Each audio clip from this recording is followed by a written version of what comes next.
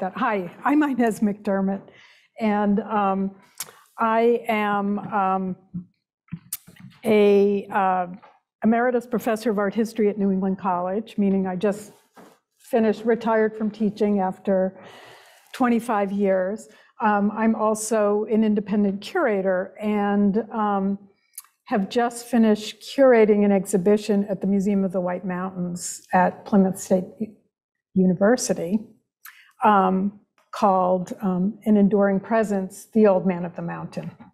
So because of that, I am also giving lectures that accompany the exhibition. So I hope you all have a chance to see the exhibition. It's on view in Plymouth until September 16th. And what this talk tonight, The Old Man, His Life and Legacy, is all about is really giving you an overview of the themes of the exhibit that we developed. So my first slide is an image of the old man taken about a week before he fell.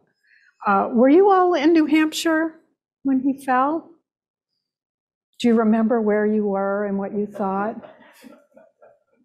That's one of the interesting things that we discovered in researching this exhibit, is that so many people wanted to tell us where. They said, I remember that the way that I remember when Kennedy was assassinated, when Martin Luther King was assassinated, when the Twin Towers fell. It seemed to have a huge impact, especially people from New Hampshire. I think when I speak with people who aren't from New Hampshire, they don't understand it at all. And they sort of have this vague idea that there was this rock formation, but why do people make such a big deal out of it? And one of the aims of this exhibition was to kind of figure that out. And I don't think we answered that question, but I think we pulled together a lot of material that sort of showed how intrinsic and how ubiquitous the old man is in New Hampshire culture. So I'm assuming most of you know, but just in case you don't, if you take a look at this map, oh, this isn't going to work on the Apple TV, but if you take a look at, still not going to work. Yeah, there we go. So we're looking at this area, and then of course we see right here, Franconia Notch State Park, Old Man of the Mountain. And the Old Man of the Mountain sits on the cliff of Cannon Mountain to the west of Mount Washington. And today it is part of Franconia Notch State Park. And I'll tell you the story about how that came to be as well. So the day after, May 3rd, sometime on the night of May 2nd or May 3rd, 2003, most likely May 3rd, some campers in the area said they heard something after midnight on May 3rd.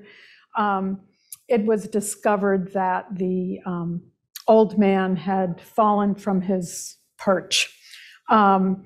It was discovered by state park workers early in the morning, and immediately people recalled, actually I think this date is wrong, this is probably a May 3rd date. Many people who were involved with the promotion of the old man, who were involved with working at the state park, were called. There was an immediate press conference. Governor Craig Benson was governor at the time, and he vowed to put together a committee to figure out what they were going to do. The man who's standing there with his hand over his face is Dick Hamilton. And Dick Hamilton was the president of White Mountain Attractions. He was he knew everybody. And was one of the, I think of him as a connector. He was always connecting people who love the White Mountains, who are working in the White Mountains, who are doing work to promote tourism, conservation, to all work together in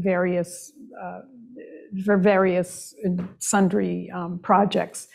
He was one of the first people there. He lived in Littleton, worked in Lincoln, and he used to tell this story about passing through every night and turning around and saying, "Good night, boss," to the old man. And he told this story, which is very kind of sad. On the night of May 2nd, he was on his way home. It was a Friday night, and he looked back, and it was cloudy. And he said, "Good night, boss, wherever you are." So he didn't even see the old man that last night. And what I'm showing you as well is what the cliff looked like the next day after the old man had fallen.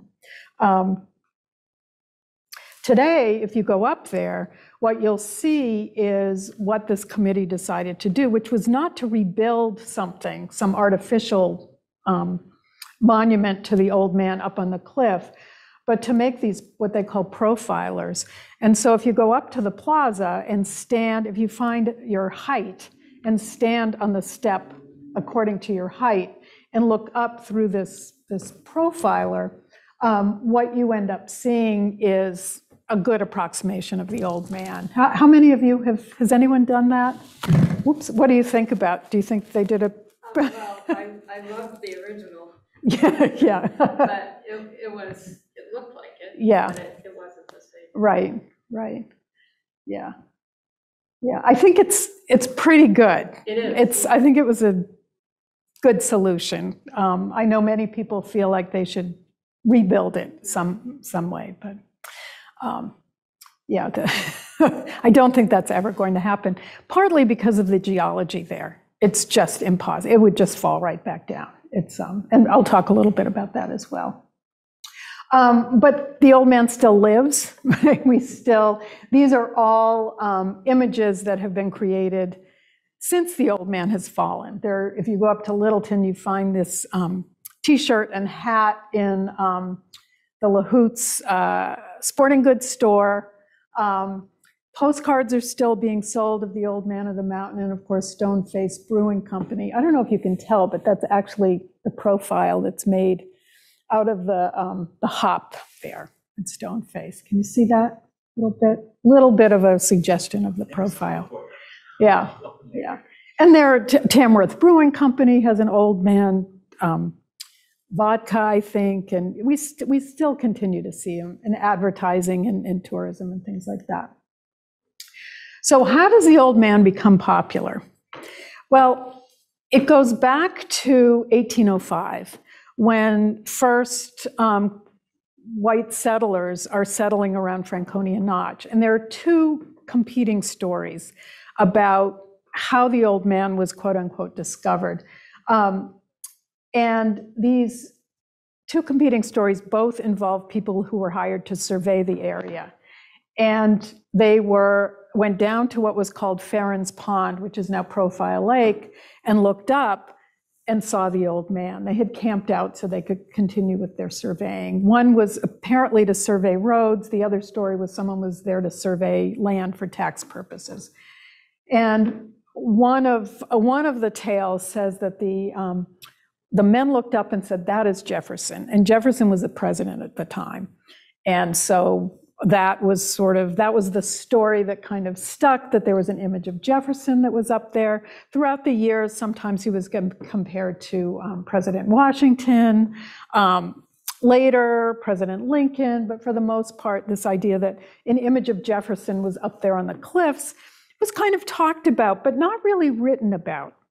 Now, there had been stories of indigenous tales about a great spirit who had been up there and kind of immortalized on the side as well.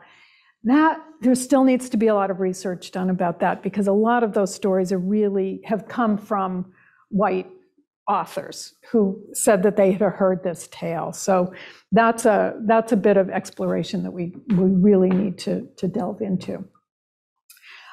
But for the most part, the old man starts to become more widely known in about 1850. And that's because Nathaniel Hawthorne writes a story called The Great Stone Face that's widely published. And that story, it tells a story of this young man named Ernest who lives in the shadow of the old man and is forever looking for a man who could equal the values that he saw in the old man. The old man was overlooked the village with sort of a benign countenance. He was stoic and strong, but he also protected them. And Ernest always felt that there was a man out there who would come one day and his profile would match the profile that was up overlooking Ernest's life. Of course, you know what happens at the end. Ernest grows up to be an old man and everyone says, "But Ernest, it's you." widely popular story. The other saying that gets very popular about the old man is the one attributed to Daniel Webster about, up in the mountains of New Hampshire, God Almighty has hung out a sign to show that there he makes men. Daniel Webster probably never said that. We have no evidence that he ever, no written evidence that he ever said it, and no written anecdotes that he ever said it. However, it's attributed to Daniel Webster, and it starts to become popular around the same time that Nathaniel Hawthorne's story becomes popular as well. Now, Hawthorne and Webster had been in the White Mountains long before this. They had been traveling through in the 1830s, as had Henry David Thoreau and Ralph Waldo Emerson and many, many writers and thinkers and men of letters. The other people who traveled through were early explorers, early geologists, botanists, meteorologists. They were all coming up there.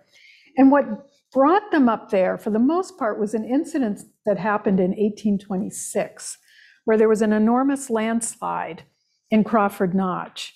And that landslide completely obliterated a family. But the odd thing was, the house remained intact and untouched. They were called the Willey family, and you can still go and visit the site in Crawford Notch. Well, that was like international news. It was sort of this curiosity, this tragedy. It excited people's imaginations. This idea that how could God be so cruel? You know, this family, this God-fearing family, this wonderful family, and they did everything right, and they would take in travelers on their way through, and how could this have happened? But it brought people to the region to look and to gawk at it, essentially. That was one of the reasons Hawthorne had come. It was one of the reasons that early artists had started to come, like Thomas Cole. They wanted to see those areas of horror. Because the United States at the time, or America at the time, didn't have that kind of history, the way that Europe had this long and deep history. So any of these kinds of stories were really a way to kind of start collecting an American legacy and lore. So just to sort of give you a background as to why people start coming up there, it wasn't really just for the beauty. It was to kind of get excited about this event that had happened. But people had also come up to do many different kinds of things. I don't need to read this whole thing, but again, this is from Nathaniel Hawthorne, where he's writing about the people that he saw at Ethan Crawford's home, where most people would go up and stay. Of course, the Willey house had been destroyed, so everyone has to stay at Ethan Crawford's. And he talks about them, different kinds of people. A mineralogist, and he had referred to the owner of a gold opera glass, so somebody who's very fancy. Two men from Georgia who were there to climb Mount Washington, a doctor and his wife, a trader, two married couples who were there sort of on a wedding trip.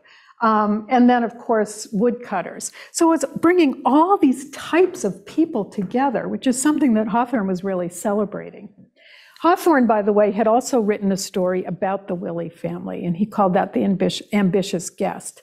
And that had been published in 1838. So that also brought people up to the White Mountains as well. So along with all of these people who are coming up, artists are coming as well. And scientists, both amateur and professional scientists. So the image on the right, it's not a great painting, but I like to show it because it does two things. One, it's by Albert Bierstadt, who you might know Albert Bierstadt's paintings because he did those enormous canvases out west. He would go out with the surveying teams out to Yosemite and further west of Yellowstone, and he would both take photographs and make these enormous paintings. But he was from New Bedford. He would also come back and take photographs with his brothers who made stereographs, which I'll also talk about in a minute, and also make paintings of the region as well. He saw this as a place to also explore the way he had out west. And what he's also showing us of these figures in the foreground here are people enjoying themselves on Profile Lake. Because when Bierstadt is there this is probably done around 1860, there's a hotel right nearby. Because when all these people start coming up, Ethan Crawford's place isn't large enough to hold them all. So this is the start of the grand hotels in the White Mountain area. And, among the few that survive are the Mount Washington Hotel and then the Mountain View Grand and one or two others. But the Profile House, which was right next to Profile Lake, attracted a lot of people. And what they do is they'd come to see the old man, but they'd also come to enjoy themselves with boating and hiking and horseback riding and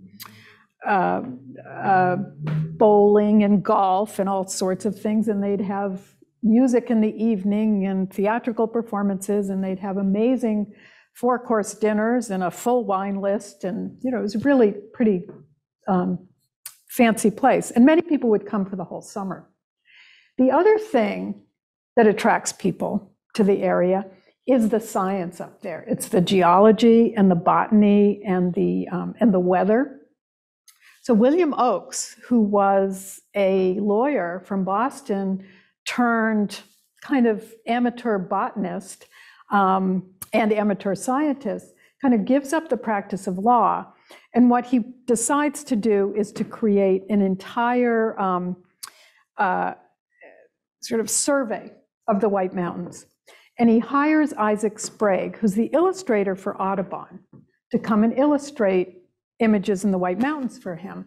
And so what we see on the left is a plate from Oakes's book that eventually gets published. He only had 16 plates in it, but he had descriptions of each place as well. Oakes's big dreams kind of fell short, and he died right around the time that this was published, unfortunately. So what we're looking at here is the scene that Oakes has created of the Old Man of the Mountain. And this book had 2 plates that made reference to the Old Man of the Mountain. So in a book of 16 plates, Oakes felt the Old Man was important enough to make 2 plates. When I say plates, that means a print. And these are still, if you're ever in an antique shop, these are still sold. Oftentimes they're hand colored. They were widely reproduced and very, very popular.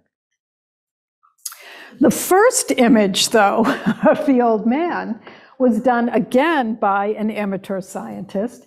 This was published in 1828, and it was a drawing that was submitted to Benjamin Silliman's Journal of Science. I'm sorry, now I can't remember the exact title. He was a Yale scientist. He was very interested, as many scientists were at the time, of finding evidence of the Great Flood.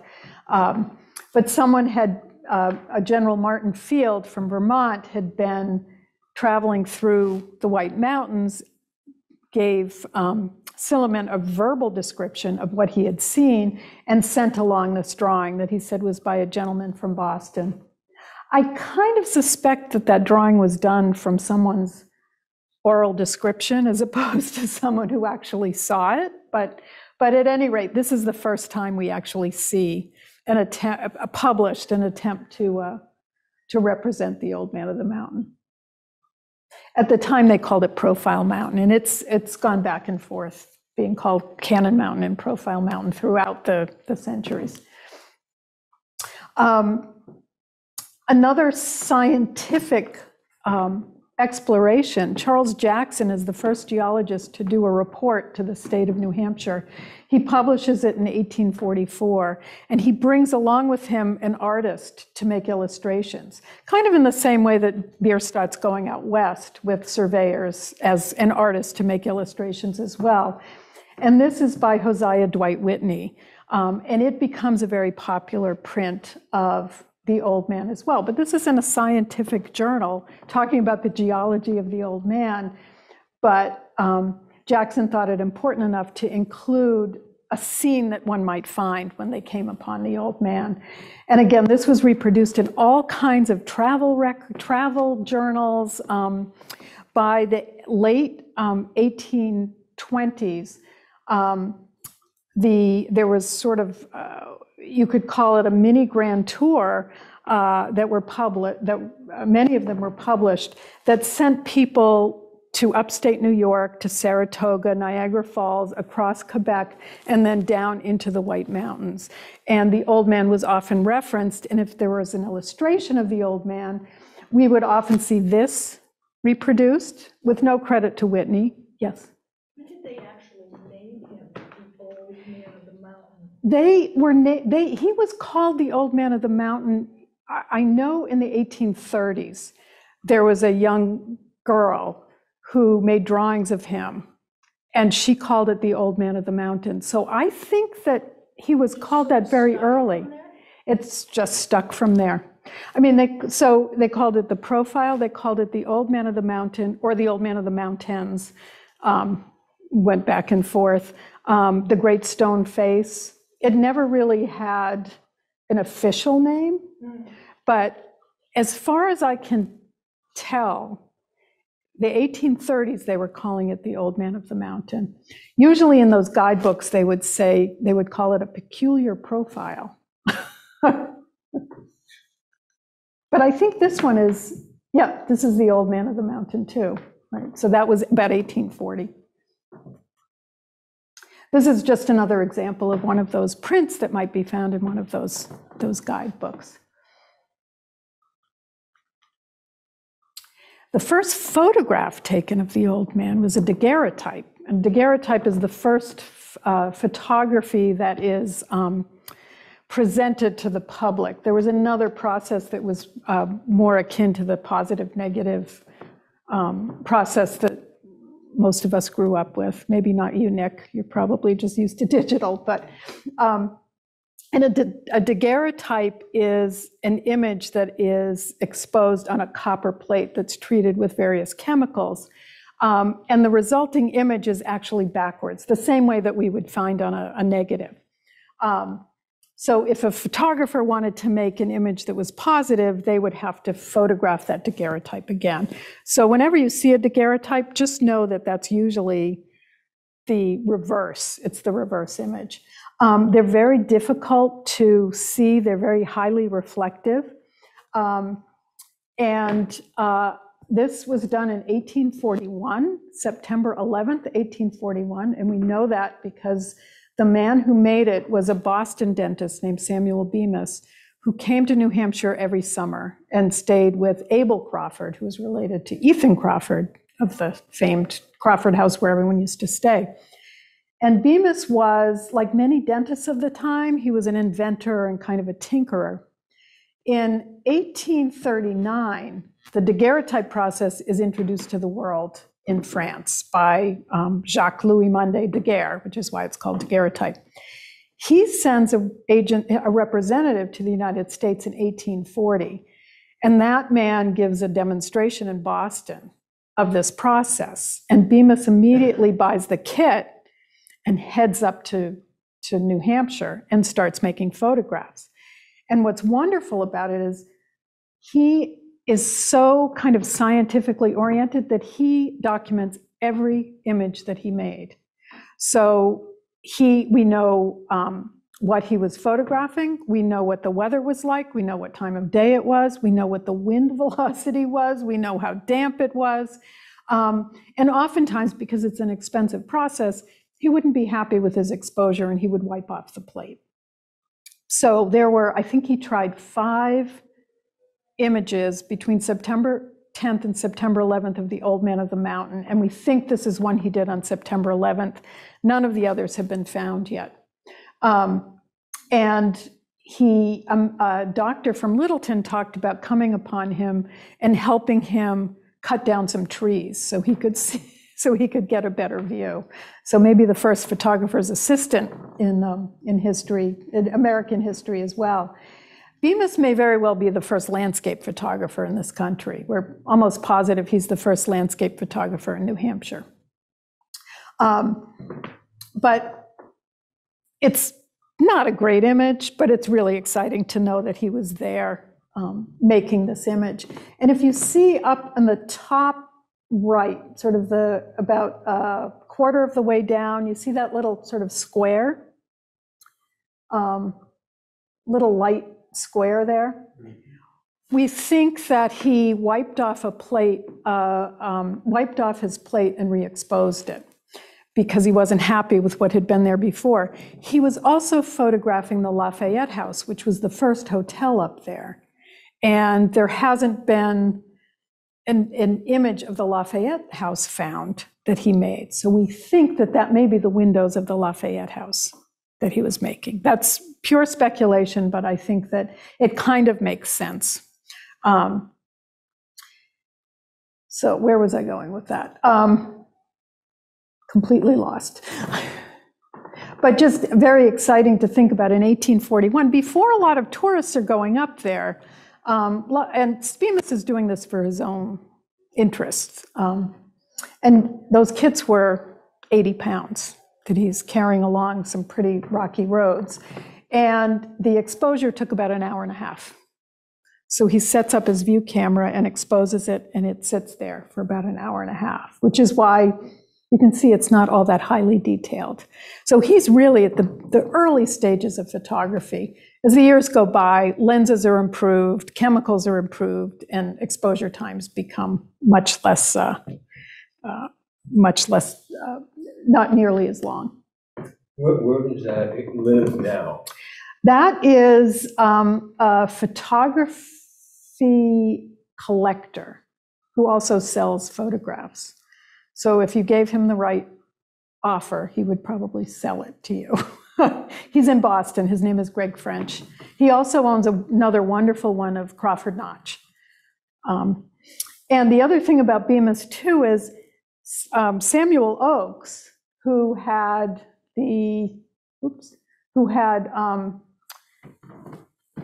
Sprague do these illustrations. We have a letter from Oakes to Bemis saying, I'm working on a project. I've bought myself a camera. I'm hoping you can come and help me learn how to use it. And we don't know if Bemis ever answered him, but it's kind of tempting to think that Oakes was also thinking about using photography somehow as source material. You couldn't print photographs at this time, but using photography to perhaps help Sprague with his illustrations. Do you know if that's a 4x5? It's a full plate, which is, it's around 4x5. Yeah, so most daguerreotypes, when you see them in little shops with portraits, are much smaller. They're quarter plates usually. So this is 4 times that size. Yeah, good. Thank you, Nick. That's a good question. So photography becomes a way for people to understand and to know the old man of the mountain as well. And by the middle of the 19th century, photography is advanced enough with the positive and negative processes, either using glass plate negatives or a version that not film, but something that becomes a little bit more flexible and malleable like film, with smaller cameras and the use of a process and a type of photography called a stereograph. And what that is a camera that has 2 separate lenses in it, eye width apart. So you're looking through it, you're making the image, you're developing it. And when you look through this little viewer called a stereoscope, what you see is something 3-dimensional. So you would look at the old man and feel like you were right there. You'd feel like you could, there was some texture there. You could reach out and touch him. The stereographs or stereo cards were so popular by the middle of the 19th century that people talked about having libraries full of them, that you could sit in your armchair and visit the world. But they were also kind of like early postcards, because you would be up there and visiting, and you would buy a set of them and bring them home so you could remember the places that you'd been. So, it was a way for people to see the old man if they'd never been there, or to remember the old man if they had been. And the profile house was really the center of where people came to spend time on that side of, on the west side of Mount Washington, and also spend time not just seeing the old man, but they go and see the sites in Franconia Notch, the basin and the flume. And by the time train travel, by the 1850s, there were trains that would go from Plymouth to Gorham and across to Littleton and then to Bethlehem, that people could leave the Profile House in the morning. They could climb Mount Washington on a guided trip and come back and be back at the Profile House for dinner. So many people would spend the whole summer there. Trains did not go to Franconia Notch, though, until 1878. For the most part, you had to get the train to Plymouth, and then you take a stagecoach. Or you might take the train to Bethlehem and then take the stage from Bethlehem to Franconia Notch. And it wasn't until the 1870s that the owners of the Profile House built their own private rail line to the Profile House. And we have in the exhibit, this was so exciting that we found this, we have in the exhibit, when they would punch your ticket, the punch that would be revealed would be a little profile of the old man. So there'd be this little negative space that had the old man's, and that is that punch is owned by the people at Clark's Trading Post, and they used to have a little train. I think they still do, and they used to use the punch, and then they realized it was getting a little too old and fragile. But we're so excited to find that. Yeah. Do you know if any of the track from that private rail are still in that area? I think there's a little part of it that's still there, but I'm not positive. I think there is, but I think a lot of it was paved over for the, you know how there's the bike trail through there? So if you're ever up in the Notch area, Profile House sits pretty much where the tram parking lot is today.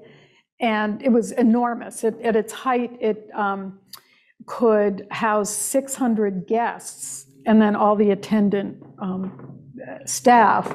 And then this is a little bit earlier, but they also had 20 cottages. And then of course they had all the outbuildings for not just horses, but by the turn of the 20th century for automobiles and all kinds of things. What happened to it? I'll tell you in a minute. So just so you see, I put a little, you can see that with that arrow sort of where the Profile House sat. Okay, and just some of the memorabilia. This is one of the things we really enjoyed working on for this exhibit was the finding, we call it ephemera, all of these wonderful pamphlets and photographs, and just, you know, even just for the railroad, the beautiful graphic design that was done. And many of the artists in residence who were asked to stay for the summer at these grand hotels, oftentimes they were also responsible for doing the graphic design of these as well. So that's another area that I think someone should do some research on, because the, you know, the attention paid to just the beautiful, the aesthetics of how these works are presented is really, really fun to look at. Here's another example of a stereograph. This was Albert Bierstadt's brothers made this, this stereograph. And I wanted to show it just so you can see the kind of fun that people would have on Profile and Echo Lakes. Today you can only swim and boat on Echo Lake, and Profile Lake you can fish at, but I think boating is not allowed. Yeah, I think it's really off limits, but Echo Lake you can still spend time at. And here, again, just an interior of the Profile House, so you get a sense of the enormity.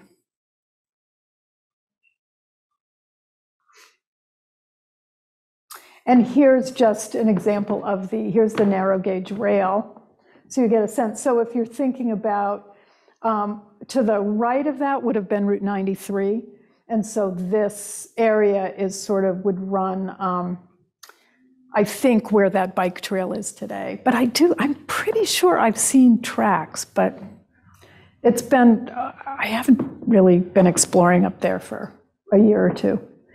And just to give you a sense of the kind of information people would get, assuming they're coming from Boston and New York, and all the different options they had in travel. And always the old man sort of at the center of the advertisement. I mentioned artists in residence, and one of the most prolific and probably famous artist in residence at the Profile House was an artist named Edward Hill. And Hill was a resident of first Lancaster and then Littleton. His brother had been an artist and had moved out west, and Hill spent 15 years at the Profile House and made numerous paintings of the old man. This is a painting that's a little bit larger. If you think about being a guest at one of these hotels, usually you're somebody of means, and certainly buying stereographs is a fun thing to do, but you might want something a little bit more to take back as a reminiscence of your trip. So you might buy from this artist who has been having dinner with everybody, who's part of the social life at the hotel and has gotten to know people. You might want to buy an image, a painting of the old man of the mountain. And if you're really well-to-do, you might want something even larger. But most of Hill's production was pretty much these maybe 16 by 20 portraits of the old man of the mountain. This may very well have been, may have hung in one of the hotel rooms or something like that. So I don't know if you can tell, but that white space sort of in the middle of the painting is the Profile House. So it's also a reminder to people of the beautiful views that they can experience if they go hiking and sort of taking in the vista. So while it's not specifically an image of the old man, it's sort of based on your visit to the Profile House, and with, of course, always an aim to go and see the old man. This painting was done in 1876 by David Johnson, and you can see this painting today at the State House Visitor Center. It's enormous, and it was commissioned by one of the owners of the Profile Hotel. David Johnson was not an artist in residence, and I find it interesting that he was commissioned to make this painting when Edward Hill was in residence at the Profile House at the same time. That's another thing I'd really like to look into. But David Johnson painted this for Mrs. Taft, Mrs. Richard Taft. Taft was one of the owners of the Profile House, along with Charles Greenleaf. Johnson submitted this to the Philadelphia Centennial in 1876, the celebration of our becoming a country. And he won a prize for it. So the Centennial oftentimes would have, or the Centennial would have representations of artists from different states. So there would be a New Hampshire pavilion, and there would be artworks from each state.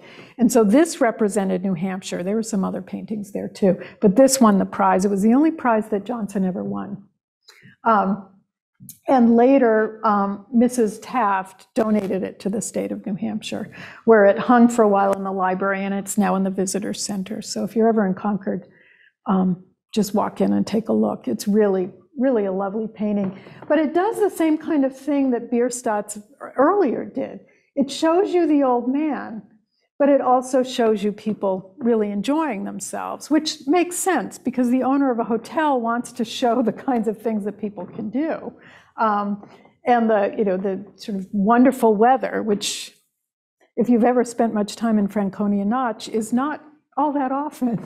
And in fact, many writers talked about how it was so worthwhile to go and told you where to stand and to just wait, because the clouds would clear, and then some of the prose around seeing the old man was quite romantic about how the clouds would clear, and it was as though the heavens were clearing and a chorus of angels were, tearing through the clouds so you could reveal the glorious image. And it was really quite fun to read those. And, Johnson's doing the same thing. It's, is this a storm coming in? Is this a clearing storm? But always the old man, in a clear profile so that we get this sense that here he is, like Hawthorne's great stone face, kind of overseeing everything and all is right with the world.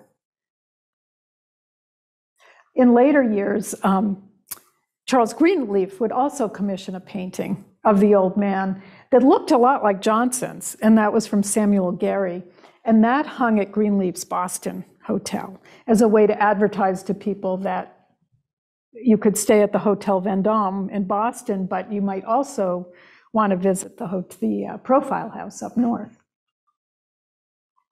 I also, getting back to Hill, if you notice this stereograph, you might notice that it's very specific and very clear in terms of a photograph.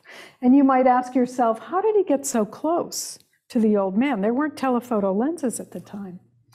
And if you look at this closely, which is really impossible on a screen, what you end up noticing is this is actually a stereograph of a painting. So this is a very typical painting that Edward Hill would do of the old man. This is what his paintings looked like, which also featured the clouds clearing and the great reveal. One of the problems with photographing the old man is that he's always so far away. If you're a photographer, you're standing back here, and even Johnson is having trouble kind of making him so prominent. If you try to get closer, apparently the closest place you could get kind of made him fade from view a little bit. And so using a painting made a lot more sense. Benjamin Kilburn, who made this stereograph and owned the largest stereograph company in the world, which was in Littleton, New Hampshire at the time, was a friend of Hill's, never mentioned it, never credited Hill. But we assume that that was just their working relationship. They were certainly great friends. I just wanted to show you a couple of later images of the Profile House. You can see how many cottages there were. So, you want to know what happened. Oh, this is just to show you, tourism changed a little with automobiles because people could just go up for a day. So the Profile House, while still very popular, I think the owners started to see the writing on the wall, that people weren't coming for the whole summer. They might come for a week or something like that. But still quite a lot of visitation. In 1923, it burned down.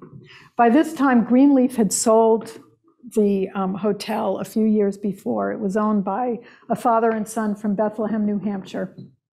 And the whole place was totaled within a few hours. The owners, the Abbotts, talked about rebuilding, and within a few days said they just couldn't do it. I think this automobiles and the changing nature of tourism was really not making it feasible. They owned 6,000 acres. They pretty much owned all of Franconia Notch. They said that they were going to have to offer lumber rights to the lumber companies in order to recoup their losses. But they wanted to turn it into a protected space. They wanted the state to buy it. And the state couldn't outright purchase it. Lumbering at the time, by the late 19th century, early 20th century, timber companies coming to the North Country were wreaking so much havoc. New Hampshire, the White Mountains were being cut down, clear cut. They were doing controlled burns. People in Manchester were complaining when, I think we all experienced that, or actually we're lucky we didn't experience it a few weeks ago, but my daughter and other family members in New York and Philly couldn't go outside because of the fires in Quebec. People in Manchester would complain when there were fires up north, because their laundry was getting all covered with soot and the smoke and the inhalation. Waterways were being clogged. It was just a mess. But timber companies were still trying to find valuable timber. So the Abbotts wanted to sell to the timber companies if they couldn't find another buyer. So the state couldn't pony up the money, and the fairly newly formed Society for the Protection of New Hampshire Forests partnered with the state. And they had been instrumental in the Weeks Act of about 12 years before, and the Weeks Act had been responsible for forming White Mountain National Forest and protecting waterways. So the state agreed to pay $200,000 if the Forest Society could raise another $200,000. They also partnered with the New Hampshire Federation of Women's Clubs, and they don't get enough attention. But you can see that this is from the image in the center is from their bulletin. The Old Man of the Mountain is for sale, and that was from 1923. So it was almost immediately they were on it and saying that one of their focuses for they were a nationwide federation, was conservation. They were very much involved in putting their money and their efforts towards conservation. So they partnered up with the Forest Society and the Appalachian Mountain Club, which was not so much an advocacy group, but they shared a lot of the same values and a lot of the same board members. Various people donated. One of the interesting ones to me was James Storrow, for whom Storrow Drive is named, gave $10,000. A number of really wealthy people gave money, but the bulk of the money was raised by children and individuals.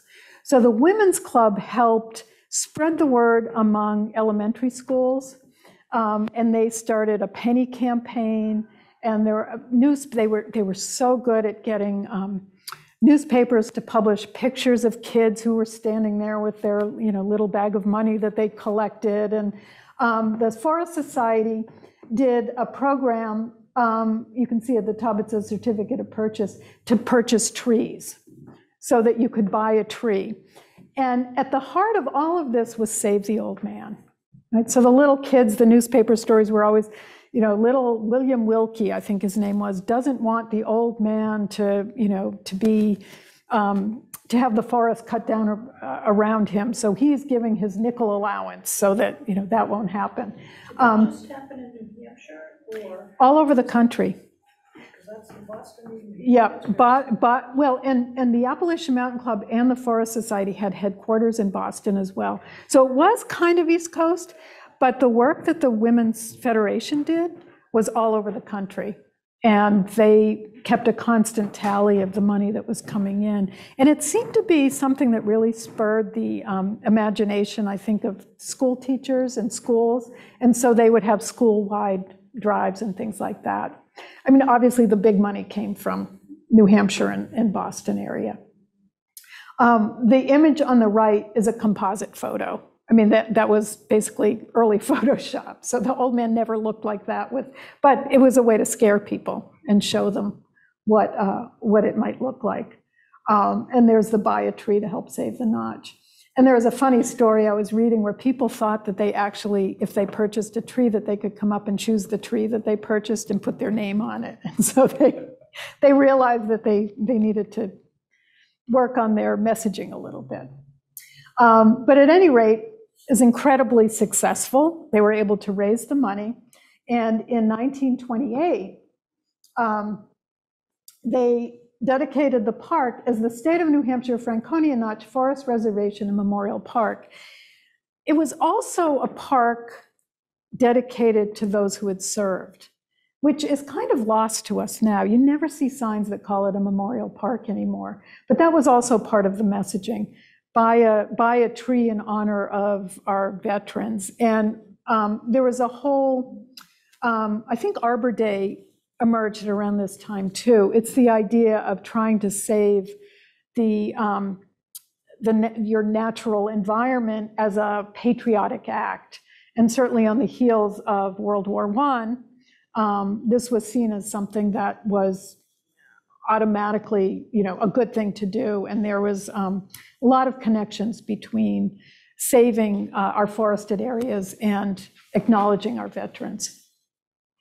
So September 1928, big dedication. There was a pageant, many officials spoke, and in many of the speeches that they made, they mentioned the old man, and they talked about the old man as the spirit of independence of New Hampshire, of the old man looking out over us and keeping us safe. This very same kind of rhetoric that we heard with Nathaniel Hawthorne, and also making that strong connection between New Hampshire identity and the identity of the old man of the mountain as somebody stoic and strong. By the 1940s, 1945, the old man of the mountain becomes the New Hampshire state emblem. But even before that, we see him on license plates. We see him on signs. Stamps were issued over the years, our state quarter.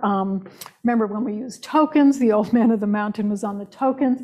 I think we still see him so much that we don't even see him anymore. That he just is still part of New Hampshire visual culture in so many ways. So the other part of the story is saving the old man, because we saved him from being, sort of destroyed, his environment being destroyed by lumber companies and by creating a state park around him. But as early as the 1870s, it was recognized that this profile, which was made up of 5 and more granite slabs, was destined to fall. The granite that it's made of is called Conway granite, and it's very porous and not, you think of granite as something that is rock solid, but this is not. It's very susceptible to freezing and thawing, and parts of it is just kind of crumbling away. In addition to that, these were just slabs or ledges that were kind of clinging to the side of that cliff. So Appalachian Mountain Club members had gone to Charles Greenleaf, the owner of the profile house, and said, this isn't going to last much longer. Is there anything you can do? The second geological study that was done in 1878, in that study, Charles Hitchcock says, if you want to see this, you better get up there now because it's not going to last much longer. So this idea that the old man was suddenly in peril in the later 20th century is not true. It was always in peril. Charles Greenleaf finally found somebody in 1916, a quarryman from Quincy, Massachusetts named Edward Geddes, who said that he figured out a way to keep the old man intact. What he said was the forehead ledge, the top ledge, was sliding forward. And he invented some turnbuckles with hinges where he basically attached them to the back part of the ledge. And this is him on the left. He was in his 50s when he did this. It took him 8 days in October 1916, sitting on that forehead ledge. So you can see there's a huge gap there. And then another image of him as he's hammering in one of the, whatever it is that's holding it up there. And then an image of the way those hinges work. And he wanted them to be hinges because of the freezing and thawing. There needed to be some kind of give there. He went up a few times over the years. I think the last time he went was 1838, and determined that there had been very little movement. At around that time, other crews went up there and they put in sort of a version of epoxy. They added more hinges and turnbuckles. And by the 1850s, around the time that President Eisenhower comes up and declares it the old man's birthday, in June 24th, 1855, 1955, thank you, his 150th birthday, the state starts to put aside money to have the old man inspected and preserved every year. So this was the year 1955. Eisenhower comes up. This is also a big PR thing. It's a way the whole state celebrates it. There are all kinds of events in every town. It's a way to kind of give a little boost to tourism in New Hampshire at the time, and it certainly works. And Eisenhower, in his speech, said, people keep asking me what I think of the old man, but I want to know what the old man thinks of us. And this idea of anthropomorphizing him, that this sort of idea of him as a deity, as someone who looks down and in benign judgment, hopefully. So for years, this is probably the group that you know best. There was a state cruise went up there every year. And in 1860, there was a man named Niels Nielsen who worked for the bridge division of the State Highway Department. And they liked bridge workers to go up and work up there because they weren't afraid of heights and they had good balance, and a lot of the same kind of equipment was used, to the kind of wires and things to keep the old man together. Niels Nielsen was on that crew, and within a couple of years, he became the sort of head of the works. And for years, he also became kind of the face of the people who went up there every year. He was really good at attracting press, and he was really good at getting volunteers. So he found someone who volunteered to come up with his helicopter every year and deliver a lot of the equipment up there instead of taking the tram up. By this time, the tram had been installed. And he had a publicity stunt, I think with Dick Hamilton. I think the two of them did it together, where they delivered pizza to the crews as they were working up there. And of course, the press covered that. But it became kind of this annual event that everybody looked forward to, and the press would go up there. And reports I've gotten was that at certain times everyone else is doing the work and Niels is sitting there entertaining the press. But it got people to pay attention and donate, because the state certainly welcomed a lot of help in getting this, keeping the old man up there.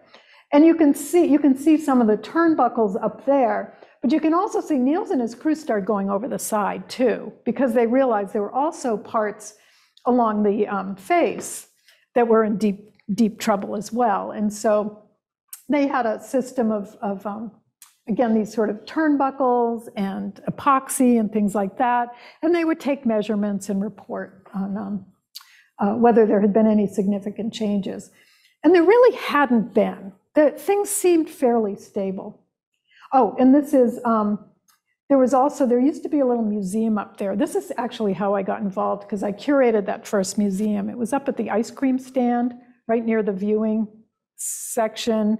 It's closed now, but this was a little museum that the private entities dedicated to Niels Nielsen. He became known as the caretaker of the old man. That became his official title.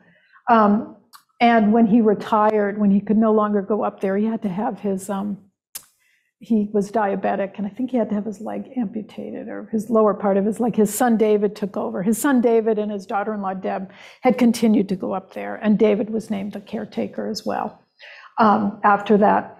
But it was really nice. This little exhibit sort of told the story of the efforts to keep the old man up there.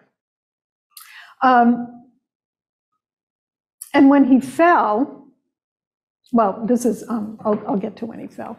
So this is just another image. What that gentleman is doing right there is making some seismic studies, because some of you who are in New Hampshire it shouldn't happen, throughout the 1960s, 70s, and 80s may remember all the controversy about the Route 93 passing through the notch. It lasted a long time. There were lots of lawsuits.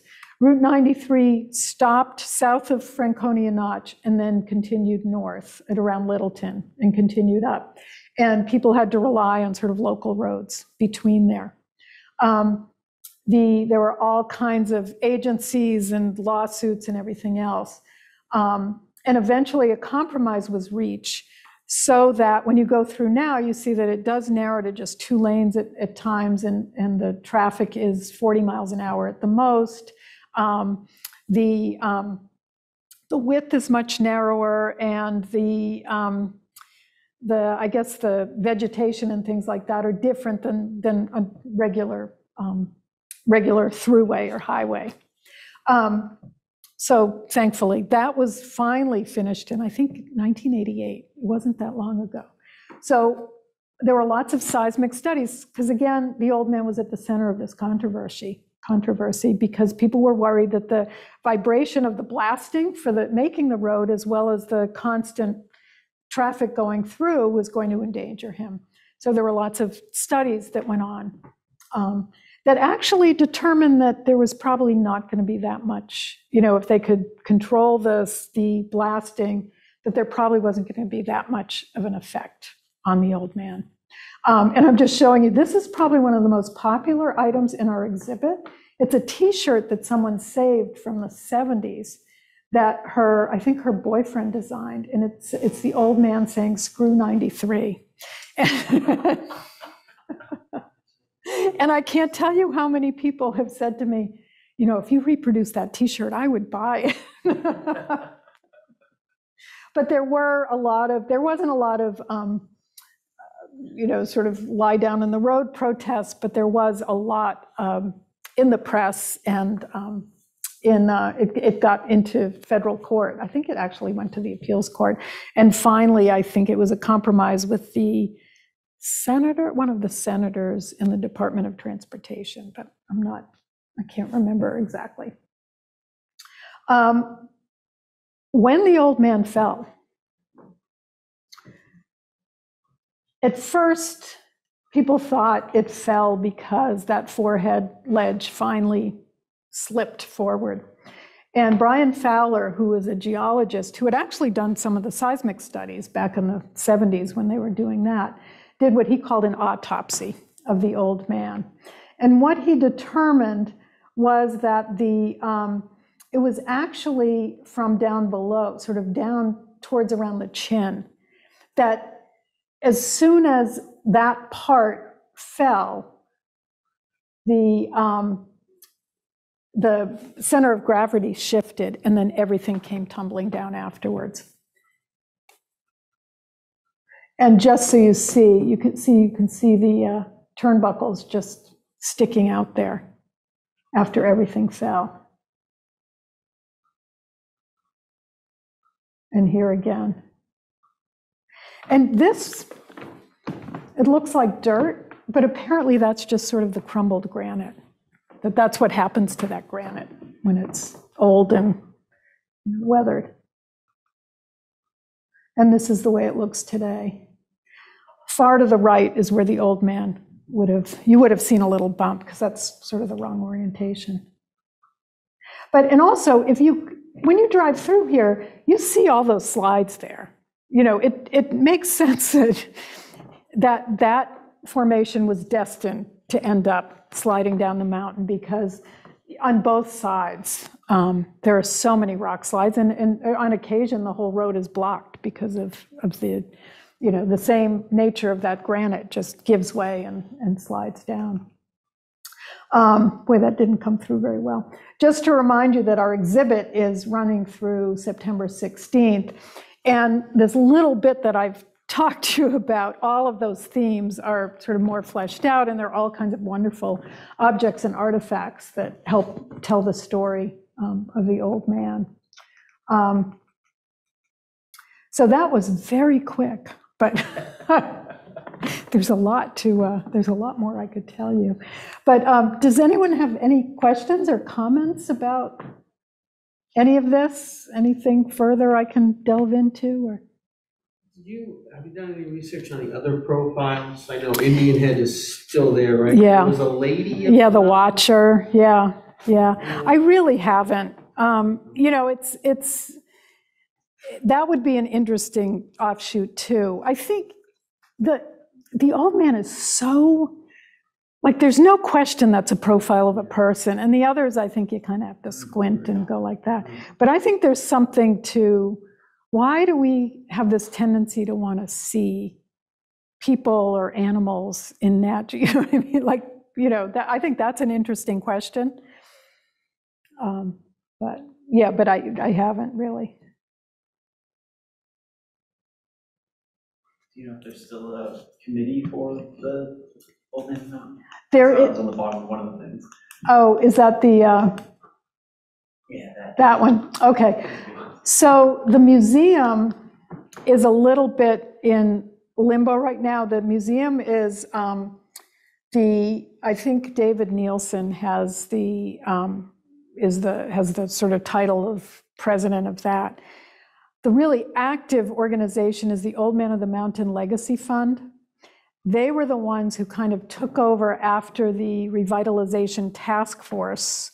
So when Craig Benson formed what he called a revitalization task force, there was a group that consisted of politicians, Dick Hamilton, geologists, the state cultural affairs commissioner, people like that. When they determined that, and also some people sort of involved in tourism, when they determined that they didn't want to rebuild, a group sort of spun off from that called the Old Man of the Mountain Legacy Fund. And they were the ones who planned the profilers, working with this revitalization task force. And they also had plans to do a big museum, to do a big sort of granite archway. They had huge plans. They only ended up doing the profilers for a number of reasons, but one of the large reasons was this was in 2008. And if you remember 2008, when the economy kind of tanked, they just realized they would never be able to all of this had to be done through fundraising. And so the Profiler Plaza, they thought, was the most important thing to do. The Legacy Fund still has many of the submissions for what people wanted to do up on the cliff. So they sort of took over where the revitalization task force was. The museum was really David Nielsen wanting to expand on this museum that was up at the ice cream shop. And so it may be that they'll come together, because from what I understand, the museum piece they're not really doing that much now. There are some objects at the tram center at Cannon. If you walk into Cannon and sort of go straight back, there's part of the exhibit that I did that was at the ice cream stand, because that's not there anymore because there's no ice cream stand, and but that hasn't really been touched for a while. It really needs an uplift. So I think this is an opportunity. It's been 20 years. I think this is an opportunity for a lot of these organizations to come together. And we're, with the exhibit at the Museum of the White Mountains, hopefully that'll, help kind of figure out what's the best way to tell this story and where. Did they decide to do the museum at Plymouth University simply because it was an existing facility versus having to build something at Profile Lake? Oh, Really? right. No, so the exhibit at the Museum of the White Mountains is a temporary exhibit, so it only lasts through September 16th.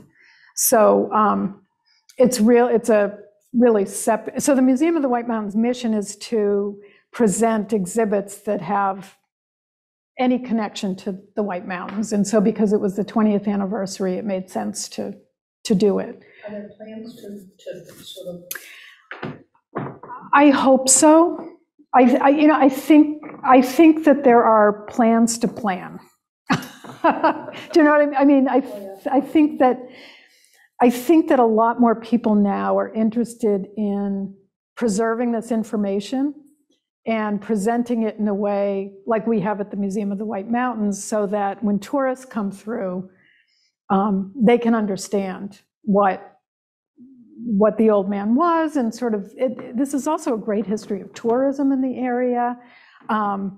It's a great, I didn't explain the geology that well, but it's a wonderful way to understand the geology of the region as well.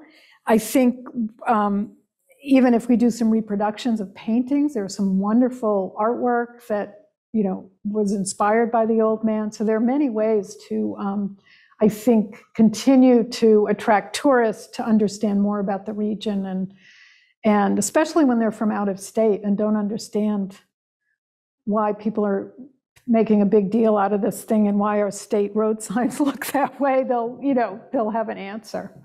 So I think that eventually it will happen. The preservation efforts that you described in the early 20s, is that on the heels of Roosevelt and starting Yosemite and the national park efforts? Oh, you mean with Edward Geddes? When they took it over, you know, Yeah. for a tree. Oh, I see what you mean. That would not happen in the 1920s, Yeah. 1923. Yeah, it's the whole progressive movement. Yeah, absolutely. Okay. And in fact, I'm glad you asked that question, because the museum is having a lecture series which you can zoom into. And if you go to the Museum of the White Mountains website, you can get the list. One of the people who's speaking on for our lecture series did the work primarily around this story, and she links it with the progressive movement, and she's giving a talk. She wrote 2 books about it. Her name's Kimberly Jarvis. But yes, thank you for bringing that up. I never got into that too much, but yeah, absolutely. It was sort of this, it's the idea of how preservation is something that is, a political and patriotic statement, and yeah, with preservation of the parks and the focus on parks at around the same time. Yep, absolutely. Where at Plymouth is the exhibit? It's the Museum of the White Mountains is, do you know Plymouth at all? So if you go through Plymouth Center and you go up, I think it's High Street. So do you know where the library is? It's almost across from the library, a little bit further up the hill. It's in an old church. Okay. So you're going through Plymouth, you make that right, you go up the hill, you'll see the library on your left, and then you'll see the church and a sign. Did I describe it right, Nick? Yeah. Is that High Street? I think it is. I'm mixing it with Highland in my head. I'm like, Yeah. I think Highland was on the right side because that's Okay. the post office listing. Yeah. And it's a wonderful space. It's an old church. And in fact, David Nielsen came to the exhibit, who was the last caretaker of the old man, and he told us he was baptized in that church. So it was really, it was really nice, because he and his family are so connected with the old man. He also lent us the bosun's chair that he and his dad and his wife sat in to go over the edge. So that's exhibited in the exhibit. When Eisenhower came up, Sherman Adams was his chief of staff. And so there was a lot of political patronage. Oh, yeah. Yeah, that, I went through a lot of documents, of letters back and forth, and it was really Sherman Adams who really, I think, made all that happen. Do you know, was Sherman Adams still chief of staff at that time? When Eisenhower came up, or had he resigned? I think he still was. I think he was. It wasn't until later on that he had the problems that he ran into. And I think, from what I can tell, they weren't even, this 3-cent stamp, that was kind of a surprise. They were talking, I was looking at letters, and it was someone from Littleton who had really sort of started this idea and got all these. Stamp company in Littleton, the stamp collecting. Yeah. Company, a gentleman who was big in. Who are the other people with Eisenhower, do you know? That looks like Hugh Gregg, doesn't it? The one, I don't know who the other people are, but the one. The one facing us, I think that looks like a Yeah, Greg. Could be Mr. Greg, yeah. I don't recognize Sherman Adams there, that's why I Yeah. had something to do with it, but I wonder if he was. But that's a good, maybe I'll look and see, but I'm pretty sure his name was on a lot I'm of sure he did, correspondence. yeah, I'm sure he did. But Great. they, but I saw correspondence saying, oh, it takes so long to get a stamp, I don't think we can do this. And then all of a sudden there was a letter saying, good news, we're gonna have a stamp. So that was one of 2 stamps. The other was at the bicentennial. When Eisenhower spoke, he wasn't, I went, Oh, you did? yeah. And I think. You must have been a was in baby. the Parking lot at Mhm. Camden, and then he wasn't that near to the old man When he spoke, Yeah, I don't yeah, know. so that must have been, they must have built some platform for him to just take a picture on, and then, because there's no room there. Pardon? There's not really any room to have a big No, crowd no, there. He was in a big parking lot. Yeah. When they did a pageant then too, didn't they? Do you remember? I know they did a lot of musical events. Him. Yeah. There's a great story that I love that, so there was a woman named Frances Ann Johnson Hancock who was from Littleton, and she wrote poems about the old man when she was young, and she won prizes, and then she wrote music, and her music was played at the first dedication in 1928, and then it was played here too with the boys. She worked with the head of the boys choir from Mount Washington, something or other. And there was a letter that said to Frances Ann Johnson, I want, with this letter, I want to introduce you to, I think his name was Frank Hancock. He runs this camp and he has a boys choir. And I want the 2 of you to work together to work on your performance. And she married him. And I just thought that was so sweet, because she dedicated her life to the old man. She was a teacher in Littleton. This is what I really wanted to find, she did a puppet show about preserving Franconia Notch, that she would go around to schools and do this puppet show. And I've been looking for the puppets and I can't find them. But her life was all about the old man and culture in the Upper Valley, the north of the Notch and all of this. And then She lived right near me. Oh, really? Yeah. And Did you have the never puppets? saw her. Oh, really? She was like a recluse. Oh, Yeah, I was didn't Frank- know she was- was a teacher in Littleton, or she Oh, was just very quiet. Didn't like the kids in her yard. She was- oh, that's sad. Yeah. Was Frank dead by then? Was her husband gone by then? I don't think he was around. I think it was just her. Yeah. Huh. Interesting. Because I've seen correspondence from her, and she really felt, I think almost like the Nielsen family, she really felt like the old man was hers, that she was the spokesperson for the old man. But It's always a little amazing to me because I did a little bit of studying on glacial geomorphology and the fact that this even existed because of the retreat of the glaciers and such, and that small footprint on this big glacier would end up in such a unique profile. Yeah. And that you can only see it for such a short, and that was the problem with, I gave a talk on the artists of the old man last week, and frankly, they get kind of boring because there's this very short viewing section, so all of the paintings look alike. I mean, they're just, you have to do what David Johnson did, and really, you can't see the old man and Profile Lake at the same time and have it look like that, but yeah, there's not a lot of variety in that. But yeah, it is. It's such a geologist in the 1960s called it a miraculous accident, which I think is a nice way to describe it. Do you know when the last painting was done before it fell down? So many photographs. Yeah. Paintings are all from George McConnell was a painter from Maine who would come over, and the last paintings I've seen are 1919. And I know someone just told me about a female painter who also was coming over into the 1920s and making paintings. And there was a shop that I think continued. The Profile House had a shop called the Wonder Shop, and they sold memorabilia. And I don't know how much longer they were in business after that. So I bet you there probably were a lot of paintings through, I don't know.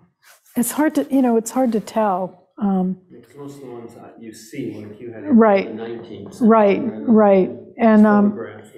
And the photographers, Guy Shorey did a lot. He was a photographer who had a studio in Gorham, New Hampshire.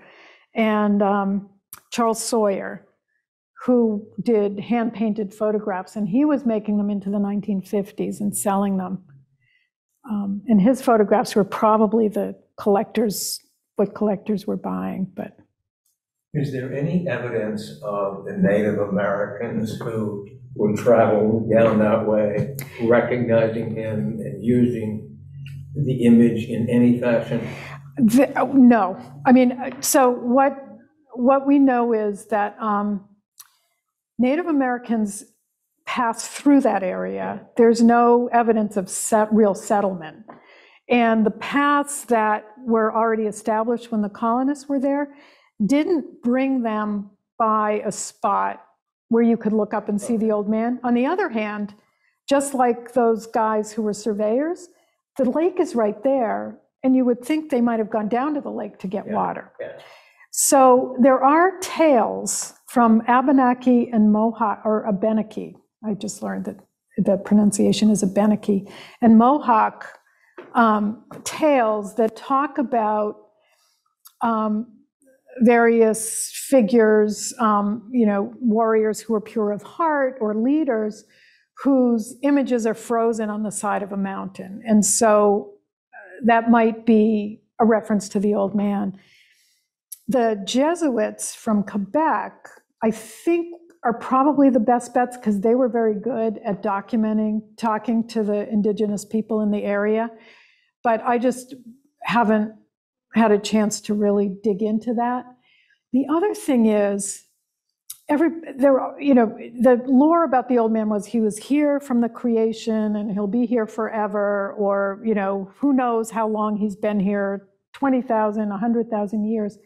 It could very well be that he didn't look like that until, a few days before 1805 when those people came. I mean, given the nature of the, crumbly rocks up there. And all of the tales that were published in the 19th century were romantic tales that were told to white authors. So you just don't know. And that's, that's a lifetime of work, I think. That's somebody's PhD dissertation, but I'm hoping with this exhibit too, some people might come forward with information. I don't know if there's already plans for whatever this collection goes to in the future, but I do know that the State Library has, nice little collections like this, and I don't know if they would be interested. Yeah, well, a number of the objects are owned by the Museum of the White Mountains, sort of gifted by the New Hampshire, the Old Man Legacy Fund. But those are primarily paper, like letters and things. The beautiful objects, like from the hotels, are owned by a private collector, and those are going to the Historical Society. The paintings are owned by a number of private collectors in the state. Little tiny objects like the punch. So there's not a lot that I control. I control nothing. But I think that's good to know, though, that the library is also has a small collection. Yeah. And the Historical Society does a good job of keeping track of all of that too. But thank you for coming. Thank you.